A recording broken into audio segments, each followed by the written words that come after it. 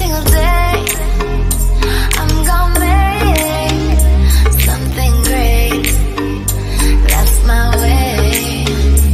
Every single day, I'm gonna make something great. That's my way.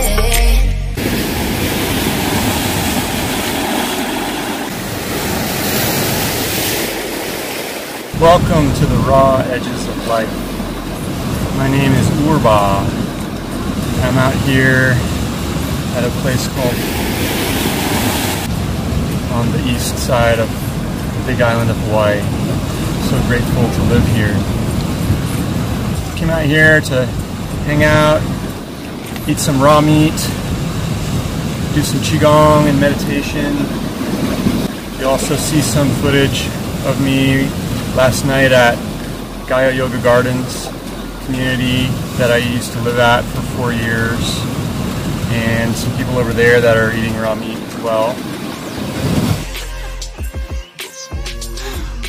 Well, here we are at Gaia Yoga Gardens, my alma mater.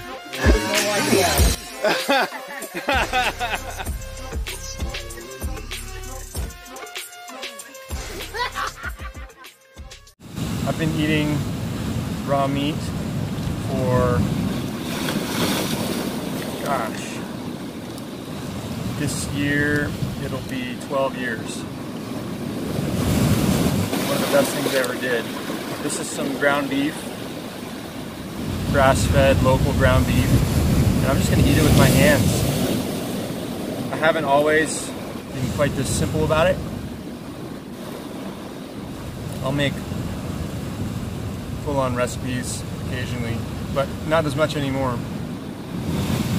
More and more I just, the one food all by itself, just purity.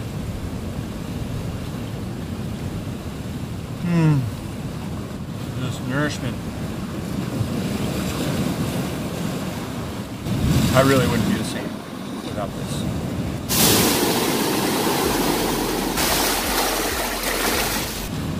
The simplest but most immediately transformative, radical thing that I feel like I can share is raw diet, including raw meat and other raw animal foods like dairy, so raw milk, raw cheese, raw cream, raw eggs. I'm not the only one in the world doing this, believe it or not. Well, here we have Omya, and this is why I broke out this video camera. Omya's here eating raw meat like this. I feel happy and inspired seeing this. I eat this way as well, and maybe a few other people here do too. And talk to me, Omya, how long have you been eating this way? I've been eating mostly raw for that's big bottom. but I added in raw meat about a year ago. It's just like 100% raw. when you came here? Yeah. like they're actually. This is grass-fed steak with fat. This is the Ono methodology. You've just taken exactly Ono's methodology of equal parts meat and fat. Omya climbed 4 trees today from the ground up. I heard. 4. That's very impressive. And then also harvested another tree. Yeah, wow, solid. And then there's Ono, who's been doing this for several decades.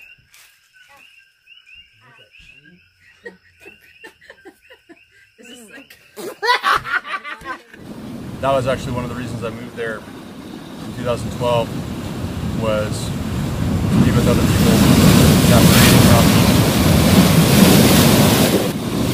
But this is something that I don't think enough people are sharing. So I just want to give this gift to the world that I've been lucky enough to find as well. This is one of the raw edges of life, literally, that I want to encourage everybody to live on, grasp it, we need all the help we can get to open ourselves up to the bliss of every day, every moment. And raw meat and raw food in general can really help with that. Every single day, I'm gonna make something great. That's my way. Every single day, I'm gonna make something great. That's my way. Maybe I'll talk about my name a little bit, because people always ask me, this name Ürbāh, where did this come from? It's from inspiration from my destiny. It called to me. I was actually living at Gaia Yoga Gardens when it came to me. I was walking down a jungle trail to the hut I was living at the time. This was a time when I was really coming into my own sense of purpose for my life, my calling. I was doing a lot of teaching of nonviolent communication, healing work like co-counseling, leadership in the community, and I'll be talking about all these topics later on as well and creating courses on them. And walking down this trail, these sounds, Ürbāh, just came to me, and I had an immediate knowing, oh, this is my name. This really captures my destiny, my worldly destiny at least, because we also, I believe we all have a destiny of spiritual awakening, returning to the source. But both these destinies operate in us simultaneously, and it's part of my destiny to share raw meat and raw diet and many other things. I also appreciate its sounds, its open vowels. It has these Germanic, Nordic kind of sounds which reflects my ancestry, which also is very meaningful to me. My name, Ürbāh, means the potential for healing and bliss in every moment. Spiritual relationship enlightenment process.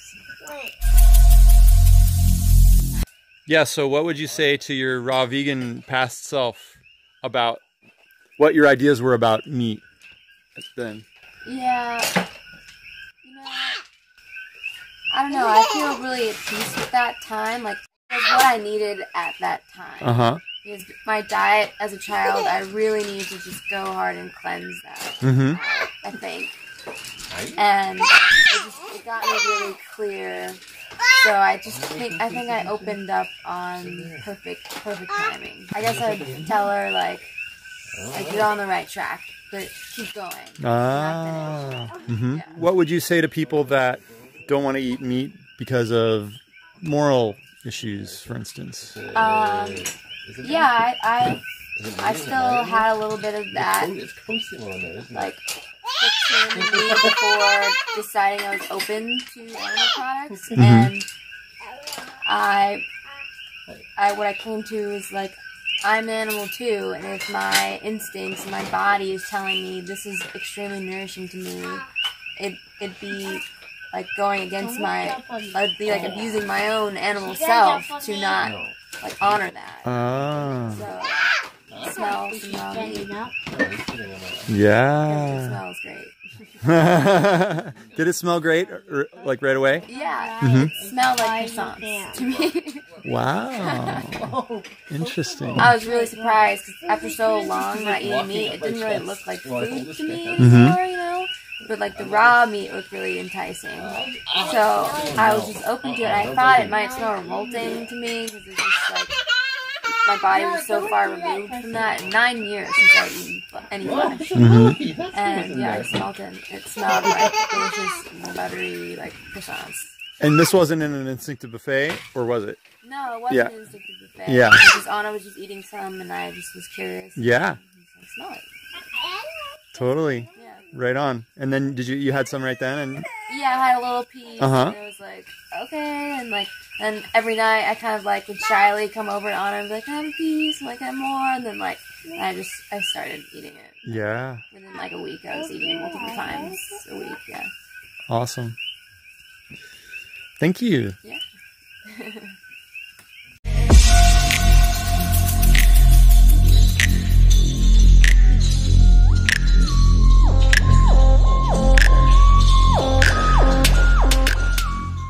I was thinking about what I wanted to share first, what course I want to create first, what I want to lead with in sharing with the world. And I recently realized that it's this.